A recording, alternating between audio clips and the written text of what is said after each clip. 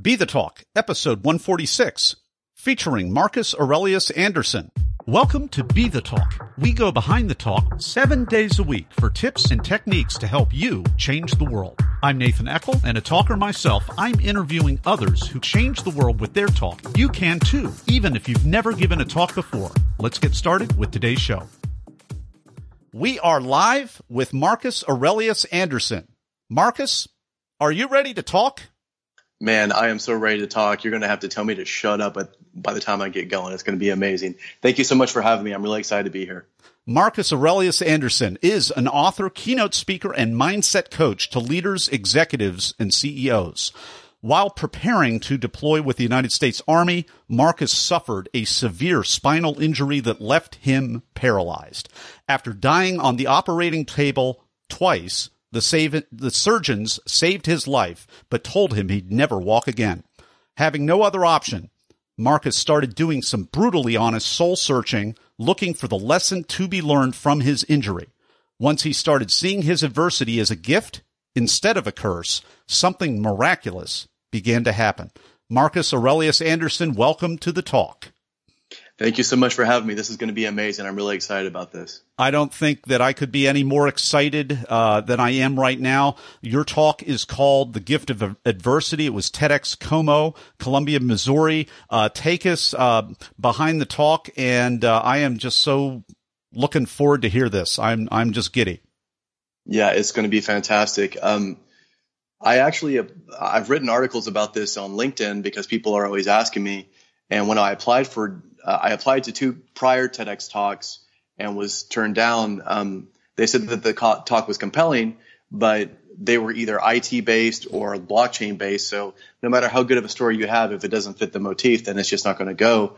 I was lucky enough that the people in Columbia, Missouri were very interested in what I had to say. And as you and I were mentioning before, the strongest speakers usually are the last or the first. And I was lucky enough to be given the honor to speak first. So I got a fresh audience, got to walk on the stage. You know, it's just quiet as a pin drop, and then you begin and the magic begins to happen. So tremendous opportunity. 1,800 people that were there.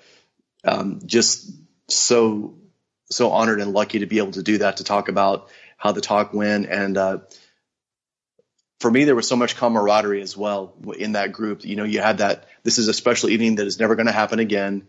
So all those people become friends, you know, brothers and sisters. And, you know, I made sure I stayed for the whole thing because I wanted to see everybody. I wanted, these are the people that you kind of came together with, and you want to see them go up there and do so well. And everybody's story is so beautiful and unique and inspiring. So, yeah, I really love the opportunity to have it up there, and being able to speak and see that impact on people right then is just something that you can't really put into words. If you could bottle it and sell it, you'd be a millionaire, I think. So. Oh, for sure, Marcus. So you start the talk off by saying, hey, I turned 40 and I woke up broke, divorced, bedridden, and paralyzed. And from there, you get on to your philosophy, and you say that we are only as strong as the pain we overcome. So can you just kind of give us a really high level just overview of the actual talk, and then we're going to dig in from there? Beautiful. Absolutely. And you're absolutely correct. In the end, we are only as strong as the adversity that we overcome. And what I talk about first is, again, with my statement, I say, you know, I woke up because most people at 40 years old already had their life figured out, and they're already married. They're happy. They have the white picket fence, you know, 2.5 pets, yada, yada, yada. But at 40, I was completely broke, starting over, paralyzed. And instead of being in a place where I could look back and look at a victory as a milestone, I was looking at it thinking, what do I do now? I mean, am I even going to be able to walk again? And so I have to, you know, TEDx's are not that long. So we have to quickly establish this knowledge. And then once we make our point, now for me, I wanted to channel it and reframe it and say, this is what I've gone through. I went through a hardship, but I was able to overcome it, and I'm stronger because of it. And then I was able to reframe it and say, now look at these other people in other parts of the world that, you know, if you're within the sound of our voice right now, that means you have enough water to drink, enough food to eat, you have a shelter probably, and you have a warm place to sleep at night. Those facts alone dictate that you are better off than 3/4 of the population on the planet, 500,000 of which are homeless citizens in the U.S., and 50,000 of those are homeless veterans. Mm-hmm. So when we look at it that way, and I say it in the talk and I say it in my book, I say it is so easy for us to complain about anything and everything, from our jobs to the weather to our relationships. But the people that are complaining the most do so because they don't actually appreciate the things that they have. So it's very easy to nitpick and to find something to be ungrateful for and unhappy about. When I was paralyzed and I'm laying in a bed for that long, it gave me a lot of time to think about my life, and it made me realize there was a lot of stuff that I wasted my time on. I was doing stuff that wasn't important. I was messing around, mm-hmm. and I didn't have real priority or urgency. And after the injury, I had both. So I promised myself that if I ever had an opportunity to walk again, I would not compromise. I would not do anything I would strip all the fat from my life, as it were, and focus on what was really important. And that's why you and I are talking today, because I had that opportunity to try to make an impact. And it's being given a TEDx talk is tremendous. It's a huge honor. Very few people get it. And it gives you that opportunity to talk to so many different people from, social media, emails, and things like that. But that's what I kind of talk about. I talk about Bruce Lee. I talk about stoicism a little bit, but adversity is universal. So we've all experienced something. And so just understand that it's an opportunity to learn, and it's an opportunity to grow if you can see the lesson and try to look at it from that frame point, which that's why I think it's important to have that mindset now, because if you wait until you're actually in it, in the heat of battle, it's too late. And chances are you won't be able to have that enlightened mentality until the fact, after the fact. So, well, straight from an Army veteran, if you wait until you're in the heat of the battle to prepare, it's not going to go so well. I'm wondering, Marcus, I think Talk Universe is wondering the same thing. I mean, so many of us get caught up in the why when something bad happens. Why? Why? You're on your back. You had all this time, and yet many people in that situation are still also wrapped up in the why. But you pivoted to how. You pivoted to gratitude. What was the key? Can you go back to the moment when you made that shift and tell us about that? Absolutely. I've been doing martial arts since I was 11 years old, and I've done it. I still do them now, as a matter of fact. And even though it's about semantics, but martial arts have a lot of stoicism, a lot of Zen, a little Taoism in there, and it's all about enduring what's going on. So if you have somebody that's trying to attack you, or you're trying to defend somebody else, you don't have the luxury of being emotional about it. What you have to do is you have to remove emotion, look at the cold hard facts of the situation, and try to save this other person's life, or save your own life, or stop this person from doing more harm to other people. So that's the way I looked at it. But unfortunately, it took me about 3 months, even though I already knew all that. Mm-hmm. It took me about 3 months of just being incredibly angry, mad at everyone around me, mad at myself. And then anger that's directed from the outward to the inward is depression. And I was literally suicidal, but I couldn't even commit suicide in my condition. So, and now looking in hindsight, I'm very glad that I didn't do that. But at the same time, I felt like I had nothing to give. I had nothing to live for. I was alive, but I wasn't really living. I was existing. Then I just woke up one morning and realized that this anger wasn't helping me. It wasn't making me better. It wasn't helping anybody else around me. Nobody wanted to walk in my room and see this bitter, pissed off guy, right? So in martial arts, they always say that if somebody pushes you, you can push back. But if they're stronger than you, you're not going to be able to defeat that. It's like pushing up against the wall or trying to push against the ocean. So what you have to learn to do is, if you have something bigger and stronger pushing you, you have to go through, and you have to go through and absorb that energy. And when they push into you, just go with it, as opposed to trying to resist against it. Because I had resisted against it for so long, I wasn't able to do anything about it. And once I started understanding that, okay, I'm going to go with this and see what it is, the universe is trying to make me go with this. I'm going to see where this goes, because clearly nothing else is helping. And once I started learning this, I started seeing it. And you were talking about the why. Everyone wonders why the things happen. I'm a good person. Why did this happen? Or why did bad things happen to good people? But what you have to do is you have to look at it from hindsight and say, okay, what is the lesson I learned from it? And now you can go back and say, that's why it happened. That's the only way you can do it. So, in my mind, at least. Reverse engineering. Indeed. Absolutely. Ultimate reverse engineering. I mean, I can't imagine being in that state, being completely paralyzed, being on my back, being filled with rage for 90 days, for, around 3 months. So really you wrestled, you were that person for 3 months. And you got tired of it, and you realized there was an alternative, and all of the training, the karate training and the philosophy kicked in, and you chose to embrace, it so hard that you were an advocate. I mean, you got to watch this talk universe. It's the gift of adversity. And you watch this talk, and Marcus is a fierce proponent of this philosophy of embracing this resistance and difficulty. And it really is a gift for you. It's not a curse. It is absolutely a gift for you. And you more than anybody else that I've ever heard or watched are able to articulate how the difficult things in our life actually are a gift. Thank you. I agree. It certainly is. And we have to look at it as an opportunity. If we don't do that, then we'll allow ourselves to get tripped up on everything. We'll complain that, this food isn't the way I want it, or, oh, the weather's bad. It's like, in the grand scheme of things, guys, this is not that big of a deal. You will get over that. And if that's the thing that knocks you down, you're going to have a rough time whenever something really bad actually does. Some genuine adversity hits you, and you won't be prepared.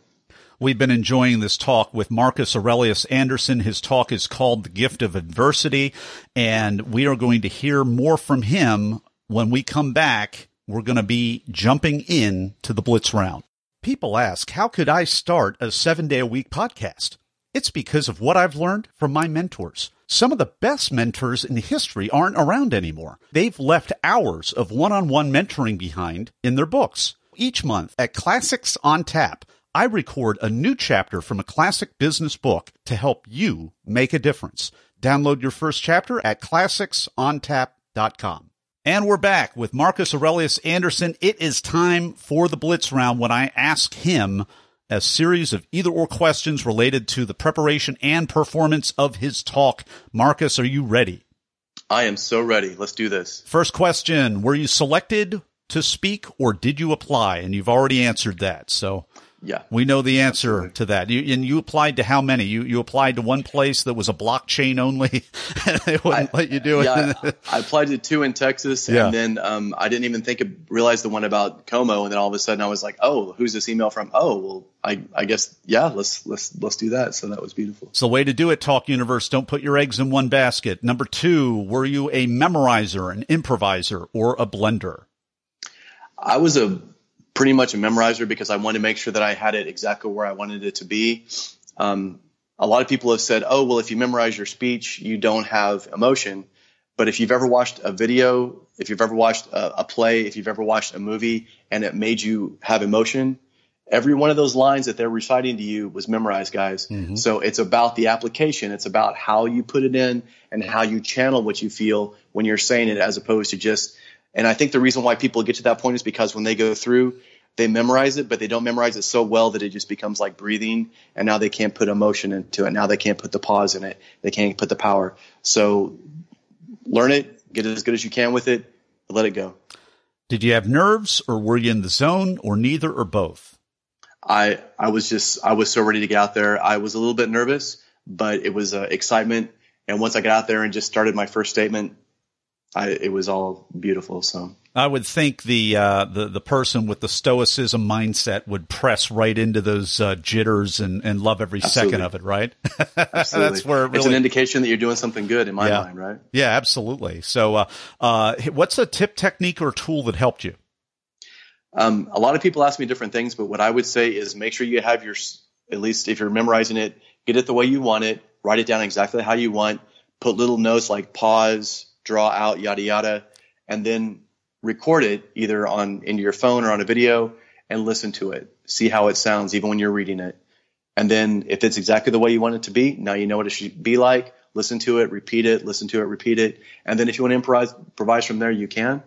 But it's about having a really good plan. You have to know the rules before you can break them. So if you're trying to go through and improvise stuff, it's disrespectful to come onto a stage and not hit your time. It's disrespectful to the other people to not hit your time. So these people go to a lot of effort, as we all know in TED. There's a lot of money. There's a lot of stuff going on. So it's not about you. It's about what you're delivering to the audience. So be respectful of that, keep your time where it needs to be, and allow those other people to shine as well, because it's everybody's night. Well, and that's huge. And so Talk Universe, if you want to dig a little deeper into that, listen to some of the conversations I've had with organizers like Kathy Armias of TEDx Portland. We talk about this stuff at length. I talked to Andrew Munns, who is an MC at TEDx Jackson Hole about 100 episodes ago, maybe from this episode. Seek them out if you want to find out a little bit more of what Marcus is talking about, because it's really not about you. He's absolutely right. It's a little bit, it's about everyone. It's about the ideas, and it's also about the sponsors. It's about the organizer. It's about all the interplay dynamic that as a speaker, we don't have the luxury or the hassle of having to know about. So, exactly. And I love that, Marcus, that you said that, because you're the first one out of the gate. So you got to be real. If you go 2 minutes long, that sets a precedent for everybody else. And they think, oh, maybe I can take a little bit more time. And then there's less time for the next person, less time for the next. So anything else that you would say about that, just being first uniquely? That's exactly correct. As a matter of fact, I was very cognizant of being even a little bit under time, because that 30 seconds can help somebody else in the long run. And one of the people are always asking me about TEDx Talks, and one of the articles I wrote was called, how do I get a TEDx Talk, you're asking the wrong question. It's not about how you get a TEDx Talk. It's what are you providing to be allowed the opportunity to give a TEDx Talk. Now, I'm going to include a link to that article. If Marcus gives that link to me, I'll put that in the show notes page so that you can get that as a resource. Talk Universe. All right, final question. This might be a little bit painful. This is the cut for time question. Since we're talking about time, what was the most painful part? And you're a man that has embraced pain in all its form, but what was the most painful part of your talk that you had to cut out? Oh, my goodness. I wanted to continue to just wax poetic about adversity and how nice it is if you can see it from that standpoint. But again, it's about bringing everything together and allowing everybody, because it's about flow, and it's about presenting this idea that is bigger than you. And if you can help anybody with your talk, if one person is changed by the talk that you give, we've done our job then, in my mind. Well, isn't that funny? Because that is the overwhelming sense that I take from watching your talk, is what you just said, even though you felt like you had to cut it out. We've been enjoying this conversation in the Blitz round with Marcus Aurelius Anderson. Before we come back to Marcus with the final word of advice, gotta keep my promises to all of you. I told you I would include a link to show you and tell you where it is. You can go to our show notes page at BeTheTalk.com.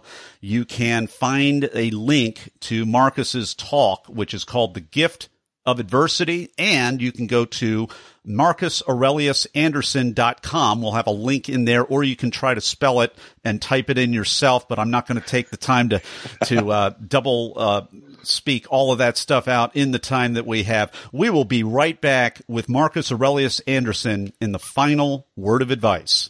Everyone wants to change the world, but not everyone knows the first step. Before you can change the world with your talk, it has to be selected. So grab the templates, timelines, and tools that I use to get my talk selected at BeTheTalk.com. And we're back with Marcus Aurelius Anderson. It is time for the final word of advice for Talk Universe. I think we touched on it before, but it comes down to this. It's not about you. It's about what you can provide and what you can give that audience member. You don't have a lot of time, so make sure that it's something that you really want to say, because it may be your only opportunity. So if you only had one chance, one thing to tell everybody in the world, what would it be? And do the very best that you can do. This is a huge opportunity. Be respectful of everyone else there at the talk, all the organizers, and yourself if you're going to do it. Marcus Aurelius Anderson, thank you so much for coming on the talk today, sharing your amazing wisdom with Talk Universe. Thank you, my friend. I'm so honored. I really appreciate it. Thanks for listening to Be The Talk. For tips and resources to help you change the world, go to BeTheTalk.com. See you tomorrow.